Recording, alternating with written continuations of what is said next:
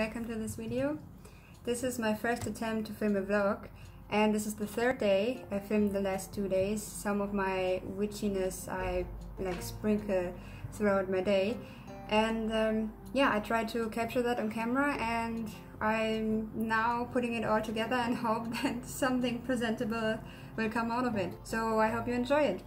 I just got out of bed and made breakfast. Now I want to show you a few things I do to start my day off already a bit witchy, because it's, for me personally, it's like the tiny things you do that make me a witch. I'm not doing like huge complicated rituals like every week. I like sprinkle witchiness everywhere in my day-to-day life, and I thought I would share that. So first thing I do, I make a smoothie, and sometimes I bless the ingredients I use, where I like to stir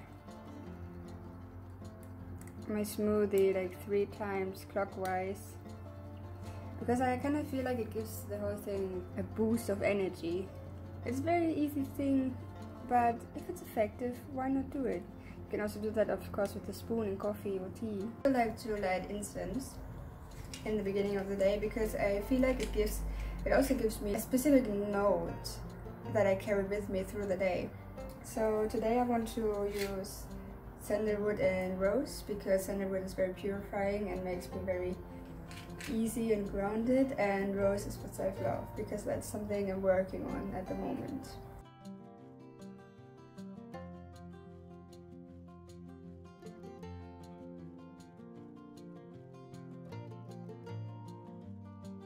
And I then usually circle it around me a few times, and I put it in my incense holder. This one I made myself, I don't know, 4 or 5 years ago. Still use it, it's still super cute. That's my hand, my right hand. So I'm ready now, ready, I dressed.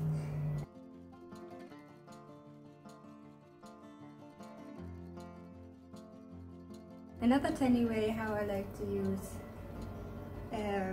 sprinkles of magic is with witchy jewelry. And I have these, today I will wear these 2. I made them myself. So this first one,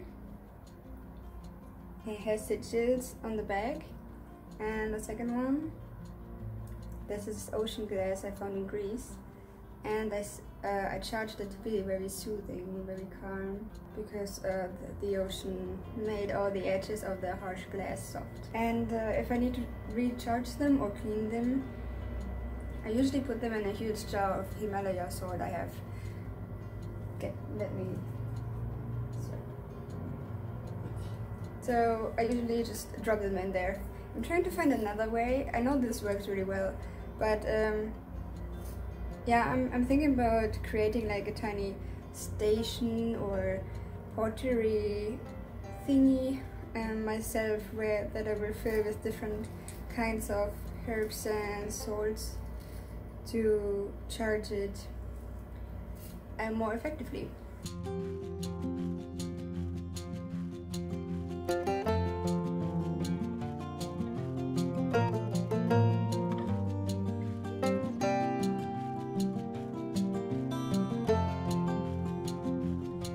So today was a difficult day, especially in the last half of the day, so I decided, it's very late now, but I decided to do some shadow work, and because I want to reflect on what happened today. So for this I will just quickly show you my setup. Yeah, that's usually how I do it, and I like it this way. So I have my yoga mat here, which I'm sitting on, and I have this tiny well with beautiful water, and it just helps me relax a lot. And then I have my candles. One of them went out, I need to replace that. I have a bit of wine and my tiny kalimba here. So how I do shadow work is mostly through art. That's why I have my art supplies here, and will work with watercolor. I also do journaling for shadow work and sometimes guided meditation, but mostly I do work with art to process and understand myself better and let my shadow speak for itself. So first I'm lighting incense, this rose sandalwood, because I need some self-love.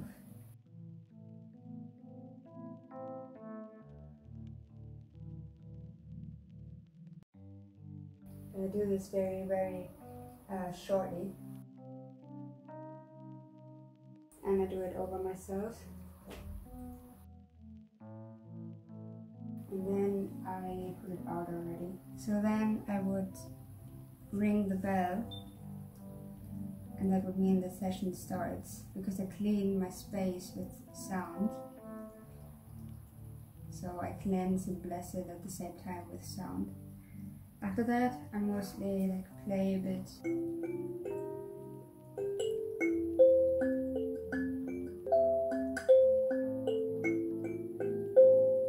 So I would play a bit of music. So I also listen to my favorite artists the whole time.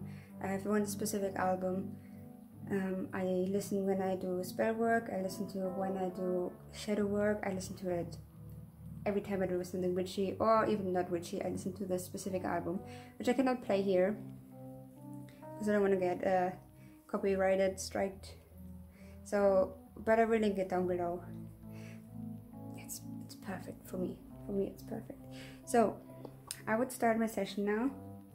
I don't want to film that because it's very personal. First of all, second of all, I want to concentrate on what I'm doing, you know. I want to concentrate on my drawing, and I don't think I can do that if I know that I film at the same time. So yeah, but I wanted to share this with you. Take a little break. Shadow work can be intense. Never staying in the same spot when I do spell work or any kind of work. So at the moment I'm taking a little break to breathe, maybe dance in my room, give you a little reacting how I'm usually working without working.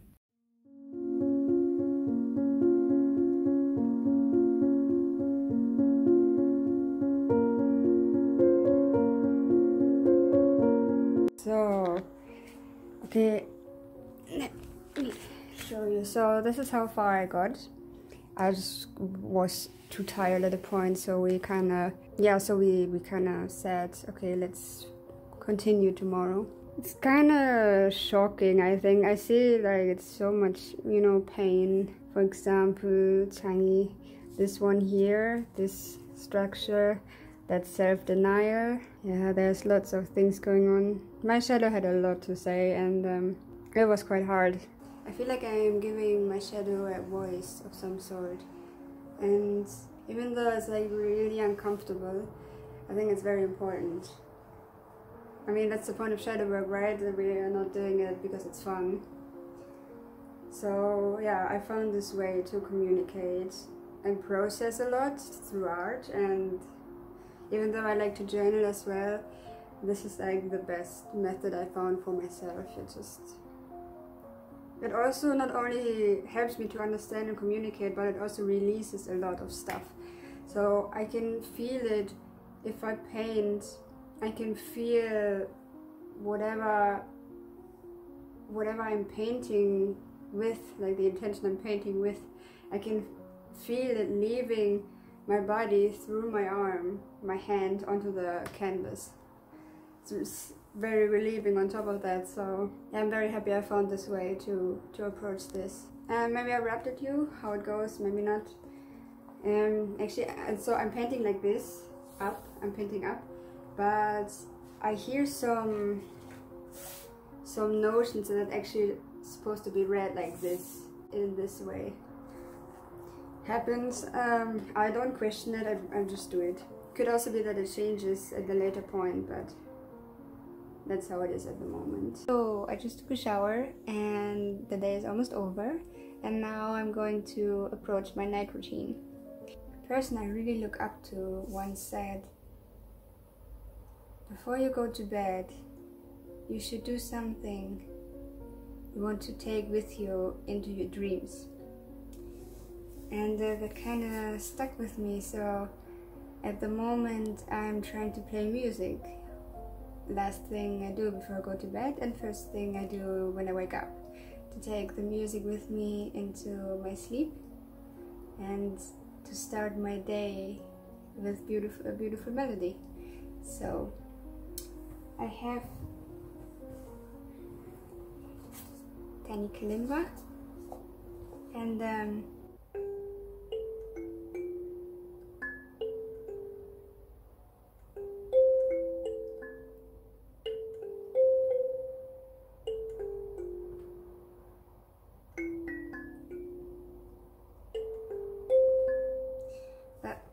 at the moment, I'm very excited, but at the moment I want to create a song for Hypnos and to play it for him before I go to bed. And I'm kind of nervous but also excited about this. And I won't share it with you obviously because the song is just for him. But this is like one thing I do every night. Sometimes I just play, and sometimes I sit and